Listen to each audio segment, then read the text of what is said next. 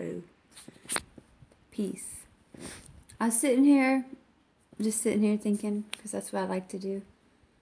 Today, my eldest, my firstborn, well, he's reaching the 17 mark of his wise wisdom life. And it's just really interesting to see all the patterns, like even like the programming or however one wants to explain it. But it's really interesting even to see how all him and his buddies, all their unique individual things, but what they like to do and how they come together and how like there's that innocence of that youth that somehow gets lost in translation as we grow up and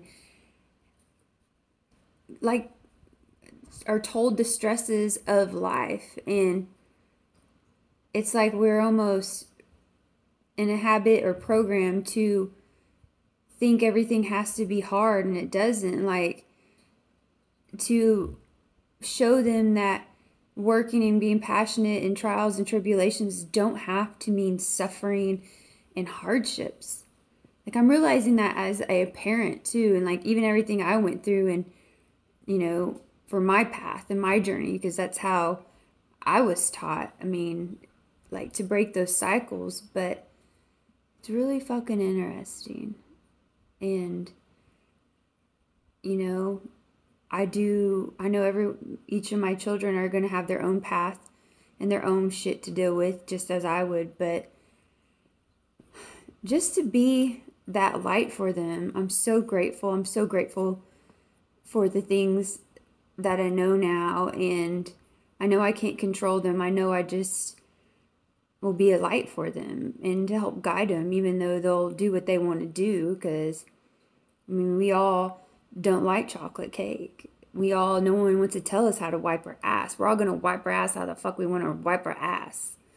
And I just don't want them to stay constipated to situations. And what I like, I guess I just like to talk about poop analogies because everyone's shit, so it's like, I like to do it.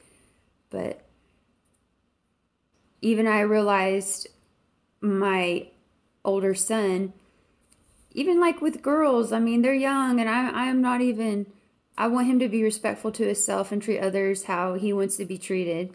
And he's going to learn how he wants to be treated through trials and tribulations of his own.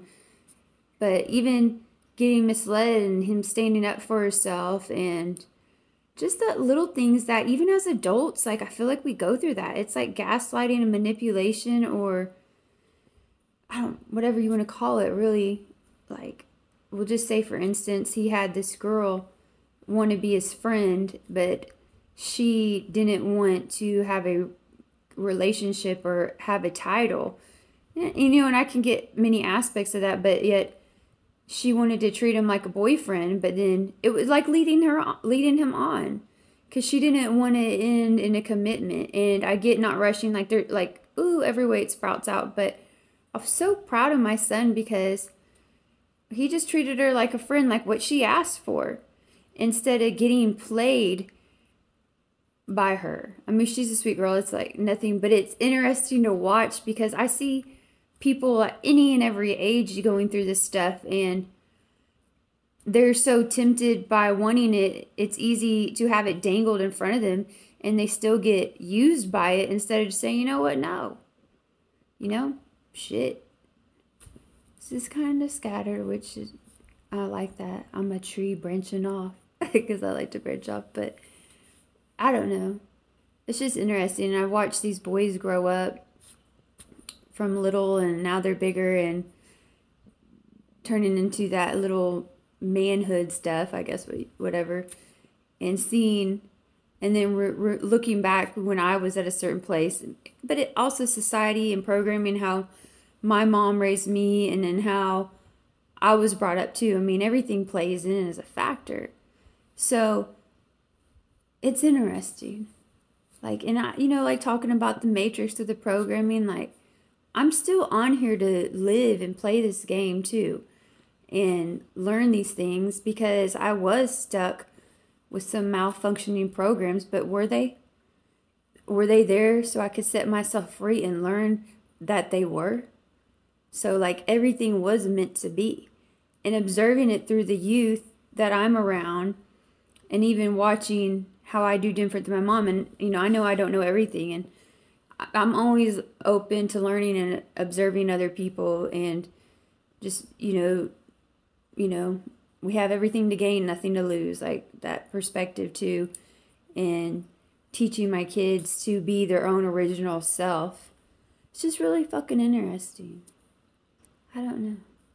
I just thought I'd share this because it is a big moment for me. And the fact that it makes me so happy and on a high vibe, or however way you want to express it, like just joyful, but in a balanced way, like I feel so great. And it's so great to know that all three of my kids are totally blossoming and turning like a new leaf compared to where we were and where we are now. And I'm grateful to see the growth and the change in their behaviors and everything, and them being self-sufficient and independent, and just like, fuck, it's like fucking amazing. And I feel very accomplished and great. And it was them and it was me, it was whatever, like it was the whole system that worked together in a way too, but there's some key components. And I don't know, like it can always go deep, like Pandora's box, I feel like that. But it's pretty fucking awesome to see such a great change, and see how everything works as it's supposed to, and to help them clear out those bugs in the program at this age, and to always grow, so there'll always be something. But it doesn't have to be bad, or like fear-based. Like I feel like the healthy fear, like, oh shit, I want to do that. Like I ain't gonna go run out in front of a damn car. I ain't gonna go fearing cars, but I sure as hell ain't gonna go run out in front of a damn car. So not everything, we don't have to be fearful of everything like that. We don't even have to be fucking fearful, we're just aware. But at one point there has to be that fear. It's like that teeter-totter of feeling those things, to know what to feel and know what not to do, know what to do. Like it's crazy. And observing like all that, just knowing your attention. But I've observed a lot of things, and I still feel like people, there's a difference, a fine line of promoting, or whatever word you're going to say, I'll say promoting awareness compared to fear. Like, yeah, be aware, discern, but fuck. Don't sit there and nitpick every fucking thing and forget to live. Even if you think this and this and this, like fucking live.